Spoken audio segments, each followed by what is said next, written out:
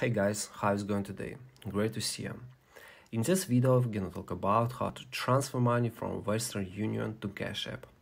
So guys, unfortunately, you can't send money directly from Western Union to CashApp, but you can easily transfer money from Western Union to CashApp using your bank account.